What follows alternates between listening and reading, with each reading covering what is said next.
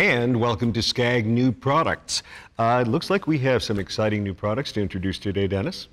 We sure do. As a matter of fact, we're going to start off with the Turf Storm. Excellent. Let's take a look. Meet the stand-on spreader sprayer that's taking the industry by storm. The Scag Turf Storm.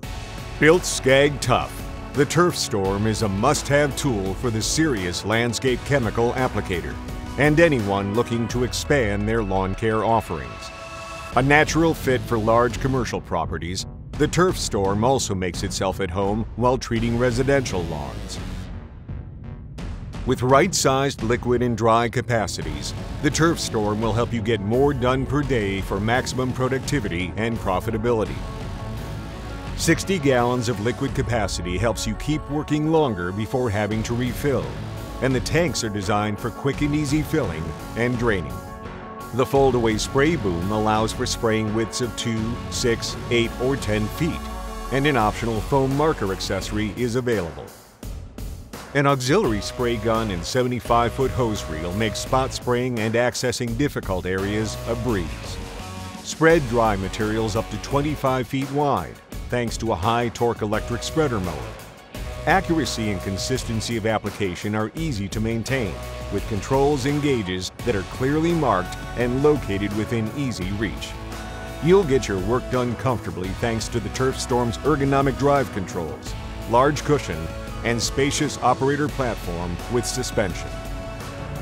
To ensure long service life despite exposure to corrosive chemicals, critical structural components and hardware are made of stainless steel.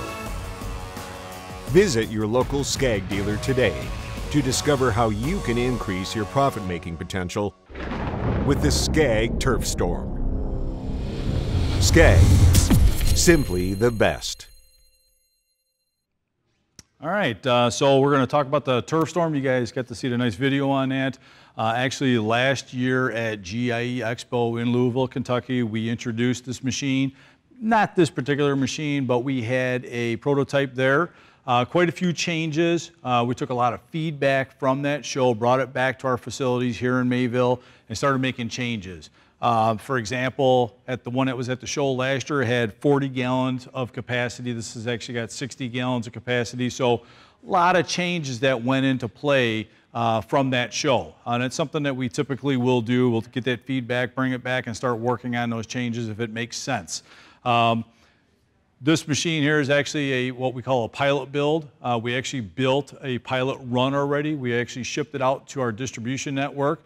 And most of our territory managers around the nation have actually been showing them to dealers. Some dealers might have already seen it. Some end users might have already been able to run it. Talked to a couple of our guys early this morning, and they were actually out doing demos again today with one of the pilot units. The Turf Storm is actually slated for production next month. So sometime next month is when we're planning on a build. And again, just like I mentioned earlier, this will be built and is final assembled over in our Beaver Dam facility. So to talk about some features on it, Pat touched on this earlier. This is our new 5-gallon fuel tank. It is a top draw fuel tank, easy to read shut-off valve on it, easy to read gauge on here. Also incorporated a cup holder on there for operators who are out there, especially in summer months, be able to carry a drink with them. A large cap, tethered cap, so it's easy to fill the fuel tank. Parking brake is right here. It's easy to reach, so operators on a machine or off the machine be able to get to access the parking brake, so very convenient for the operator. A nice operator station, including a nice bolstered pad, so you can see the bolstering on it. Actually kind of captures the operator, so they're very comfortable in that. The pad is actually removable. You can take the pad off, and on the back of the pad, you'll see the labeling that we have on the back here. This gives your chemical applications, so that way an operator doesn't have to go back to the owner's manual or go online to look up what granular or what liquids, how much you're supposed to be putting down per 1,000 square feet. They can actually access it right on the back of the pad. So nice and convenient for the operator. Doesn't have to go to a truck, right on the machine. Also in the back of the machine, easy access to the drive system. So you can see the 10 cc pumps mounted right in the back, so it's nice and easy for the operator to get to, for a service shop to get to. On the very back of the machine, the platform is a suspension platform, so you can see it's got some bounce to it. Not overly bouncy. It's kind of like the V-Ride. You want to make sure that you have comfort without added bounce on there. So a very comfortable platform. On the very back, you're going to see it has tie-down loops on either side, a tie-down loop on either side, and that's for when we're on a trailer. And then we also have them in the front as well. We have a couple of holes that are mounted in the back already, and those are going to be for an optional fertilizer trays. So when somebody is doing granular, they're doing dry in a hopper, they can actually put extra bags of dry in the back. So they can carry, instead of having to go back to their truck and refill the hopper, they can stop where they're at, pull the bags out, and continue to fill the hopper up. So very convenient. Again, that'll be an accessory for this machine as well. When we talk about the hopper, we got a nice instrument panel here, and yes, when people look at this, they say, "Ooh, there's a lot going on there. It's kind of like an airplane. There's a lot of valves and gauges and things like that." Not so much. Once you get on the machine and actually start running it, start to use this, it's very simple. It's not a mower, it's not a lawnmower, but it does become simple after you get the hang of what you're doing here. For example, this right here, push this pull, this actually is a spreader pattern adjustment. So you can actually adjust a pattern. So you can open and close the pattern on your spreading when you're doing granular. Over here is the spreader switch to turn on the spreader. So pretty simple, pretty simple. Right underneath the controls, this is the speed control for the spreader. So you could, again, depending on the properties that you're doing, you don't want to spread outside certain areas, or the granulars that you're using, you could speed it up or slow it down. It's all at finger's reach. So super convenient, super easy to get to. We also have a hopper gate. So when you turn that spreader on, the spreader's spinning, but it's not dropping anything into the spinner. You actually have to open up the hopper gate to allow it to drop down. Okay, so you can open and close it on the fly. And then it also has a side deflector. The deflector is you're spraying or you're spreading along landscape, along flower beds, things like that. You can actually open and close the deflector plate so that way you're not spreading into those flower beds. So it's a nice convenient thing for operators to keep things out of their customers' flower beds. So some nice, really easy features when it comes to the spreading side of it. Now, when we talk about the spraying side of it, again, same thing.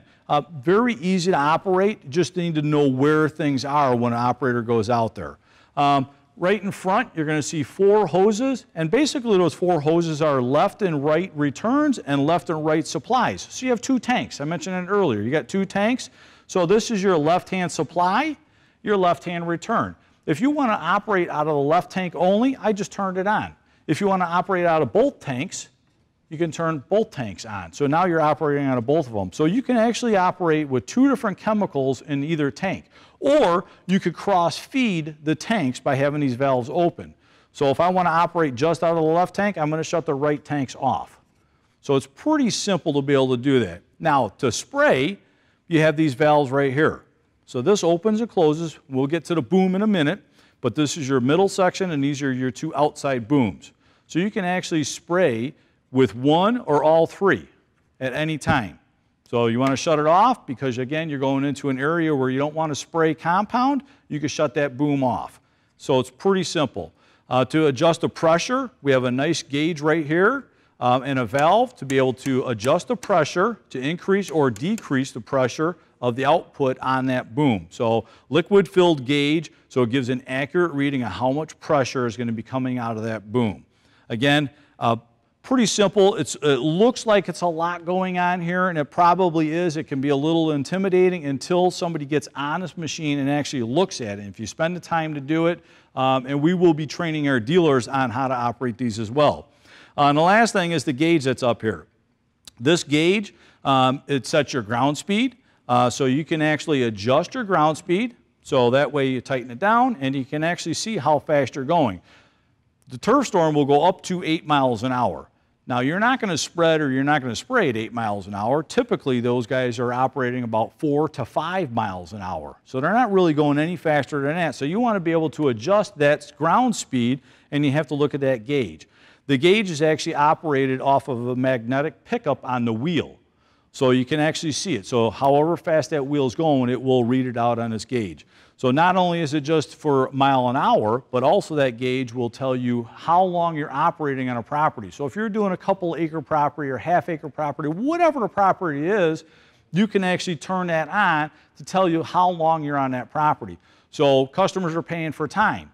And if you're on that property too long or you're underestimate it, you're going to know that. So not only does it give you the mile an hour, but it also is going to give you the time that you're on that property, as well as a regular hour meter, how long the machine has been running through the course of the jobs, the week, whatever time that you want to set on that. So it's a really nice feature to be able to have that on here. If we come to this side, and again, I mentioned that it is 60 gallons of capacity when it comes to the liquid chemicals. Nice big port to be able to fill the tanks up. So a lot of companies actually have large tanks mounted in the back of their trucks. They're already pre-mixed. They can actually fill it in there, be able to fill it up fast, get it back out into the job site. So 60 gallons of capacity. It's actually got, you can actually, it's gallons are marked on the side of the tank, so you can actually see how much capacity is in either side of the tank.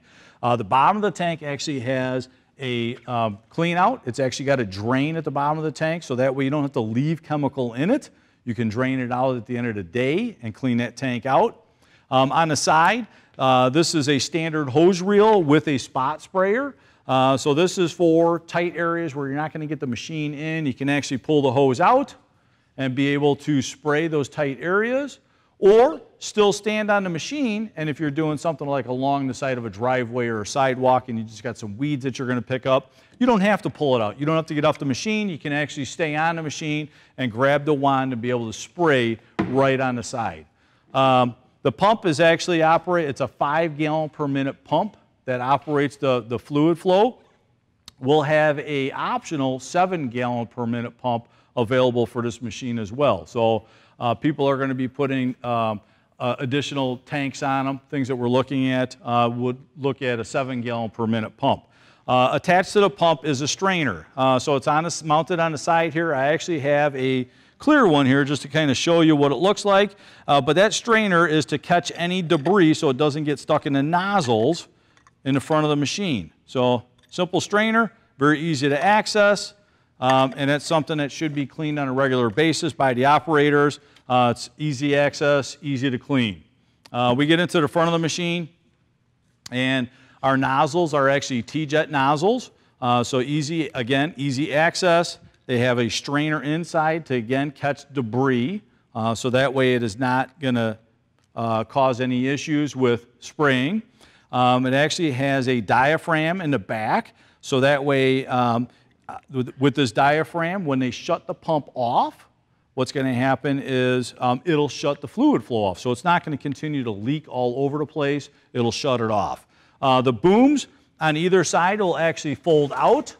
So you have 3 nozzles in the middle, and again, that red switch in the middle, and then you also have one on the outside. So either side you have an additional one. So it'll actually spray 2, 6, 8, 10 feet, 10-foot patterns is what it will spray. So it's a nice feature to be able to have that option of, again, using any or all the booms at the same time.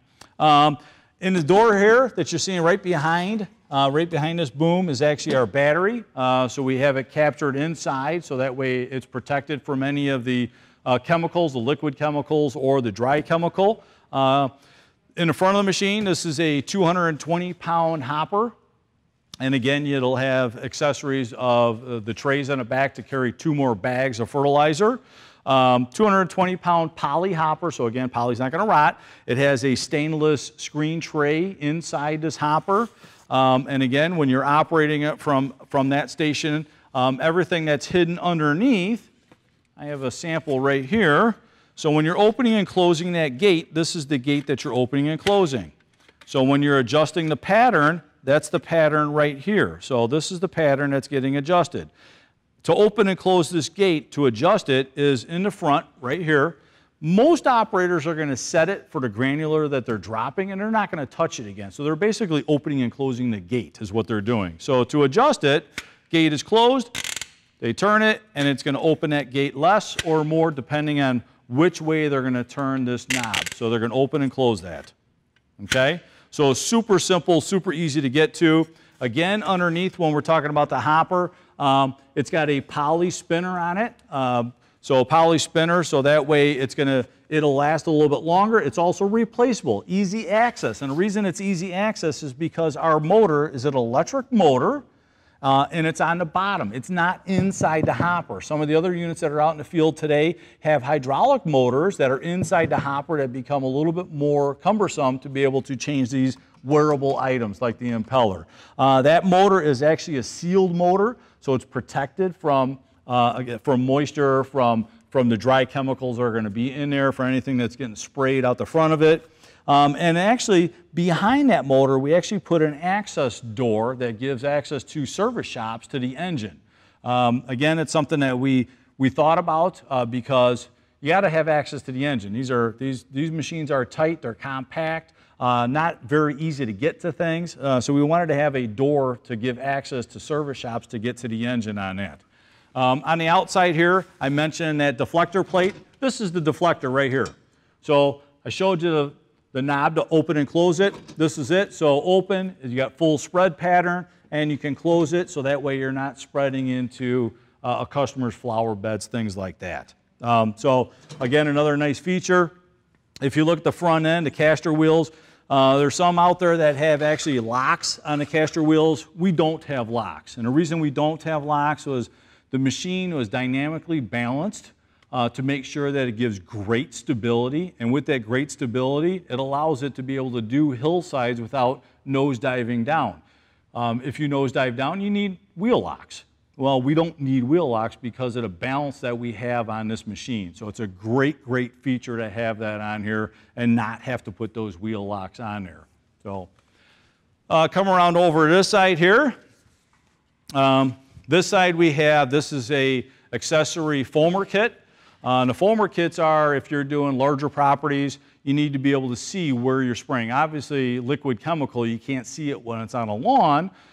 So what do? You have a solution that gets put in here, you flip this foamer switch on, and little foam balls will fall out of this nozzle right here. So that way you can identify where you just finished your spray pattern. So when you get down to one end, turn around and come back, it's easy to identify where that came from or where you left off. So that way you get a nice pattern for your sprayer. What it's powered by is a Briggs Vanguard engine. So it's a 21 horse Briggs Vanguard. It's got the canister air filter on it, and one of the big features that we have on this engine is a 50 amp charging circuit. So it's got a 50 amp alternator on there. And the reason why is when you're running all of these switches and you're running that electric motor, you want to be able to make sure that you're going to have the power, not just the engine power to drive this machine, but also the electric power to power all of these other features that are on this. So it's another very nice feature that's on here. Again, be in production next month. Pilot units are in the field today. Customers are being able to operate them, check them out today. Dealers are being able to see those. Retail on this machine, without the accessories on it, is going to be $14,725. And again, look for it at your dealerships. One thing that I wanted to point out also is the stainless steel. Everybody's pointed out the stainless steel on this machine. Everything that we could make stainless steel is stainless steel on here. Last year when we were at GIE, even the tower was a painted steel tower. That is now stainless steel as well. So another big change that we had last year. So the complete chassis, the spray system, the tower, everything is all stainless steel on this machine. It basically keep the corrosion away, make the machine last longer. So I think you see that in the other products that we offer. We like our products to last a long time, so that way our customers are coming back to Scag and buying more.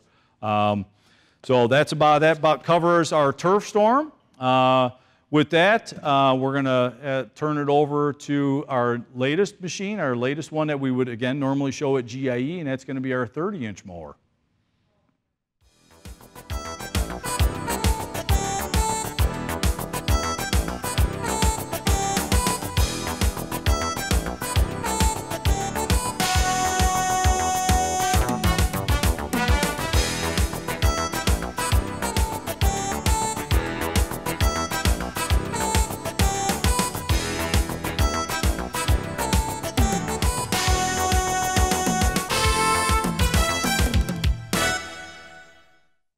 All right, thank you. So for those of you that have been following us on social throughout the last week or so, you've seen quite a bit of teasers of this machine. As Dennis briefly mentioned, this what you're looking at right here is a prototype machine. It is a 30-inch commercial walk-behind mower called the Scag SFC. That will stand for the Scag Finish Cut. So one thing we were really hoping to achieve, as Dennis touched on briefly, at GIE Expo this year was have this machine in front of the thousands of landscapers that attend that show, let them see it, let them touch, feel it, operate it out in the demo area, similar to what they did with the Turf Storm last year, and get all that feedback. Fortunately, we're not able to do that this year, but just a quick reminder, once this event is all done, all these video clips will be posted online. Use that as your opportunity to provide feedback based on what you're seeing here today. And again, just because this is a prototype machine, what you are seeing here today, just like the Turf Storm, is very likely going to change come production time. But let's give you a look at the machine where it currently sits right now. So the machine is powered by a Kohler Command Pro CV224 engine. It's been performing really well for us out in the field in the testing. We have it at a few different test facilities, as well as some landscapers using it, getting a feel for it and doing the testing for us. So that's been proven to be a very good package for this machine. The major structural components of the machine, the cutter deck and the frame, all heavy-duty stamped steel. So rock solid, tough, no stamped aluminum, no lightweight steel, all fully fabricated heavy-duty steel on this machine. So it kind of really does live up to that name and the standard of Scag power equipment. We'll take a look underneath this cutter deck, which that didn't come off that easy for me in rehearsal, but I become a pro. So looking at underneath here, you can see the reinforcement plate under here that runs throughout the entire top of the deck. Very similar to what you'll find on our Hero deck and our Velocity Plus deck with that extra reinforcement at the spindle areas where it's needed. You're going to see a two-blade system on this machine. And with it not being a timed deck, it is an offset deck. That's going to make the event of whenever you have belt breaks, or just you need to update that or work on this system, it's going to be a much quicker belt change. You can do it in really a matter of minutes compared to a more complex setup that you might find on a time deck.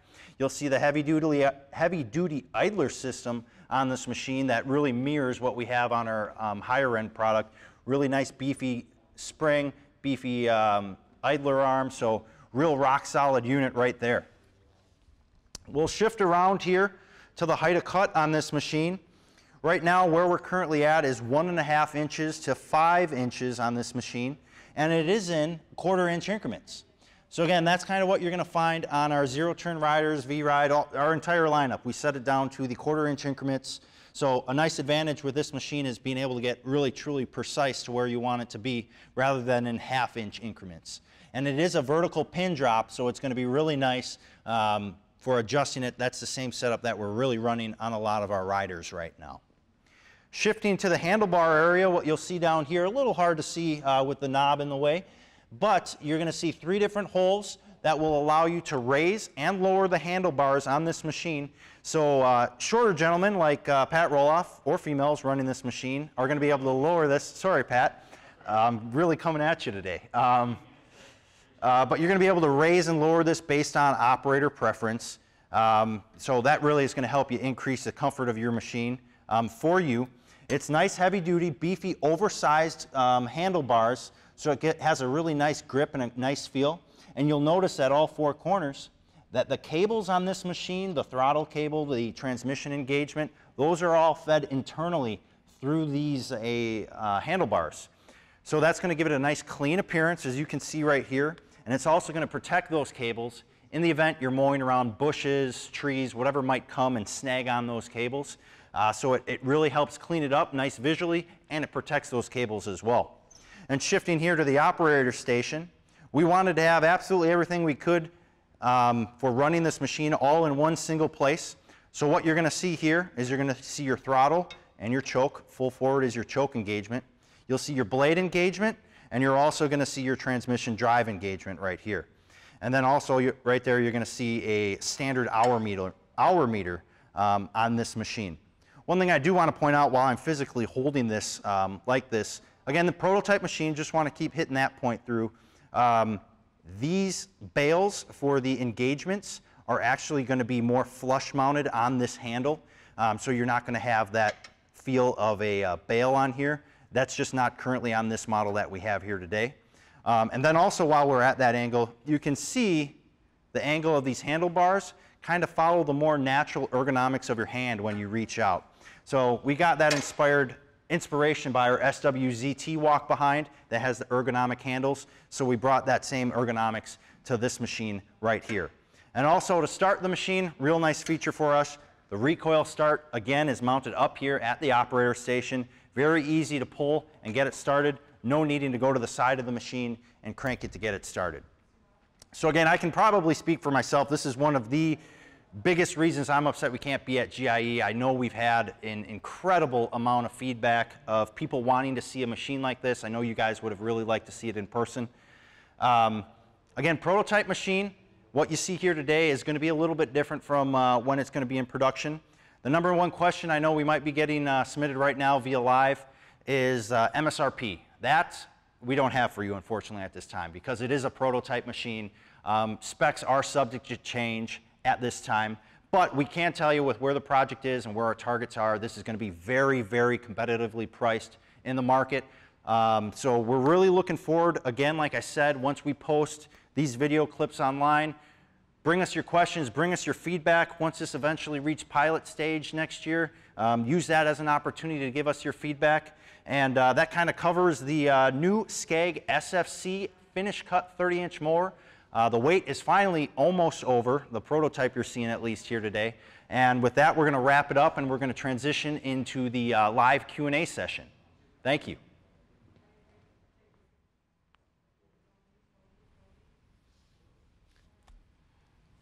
Dennis, those are exciting new products. That's fantastic. You guys really have some good stuff in development. We do. Lee, it's nonstop. You know, Matt and his team in our research and develop department, pretty much those guys will put in the hours, the weekends. You know, Matt's been here on weekends to be able to offer the things that we have these new products here as well as the product improvements are out there, and it goes on from there. I'd tell you those things, but no, it's a little early for that. But just these two are fantastic. Yeah. So these should do really well for you.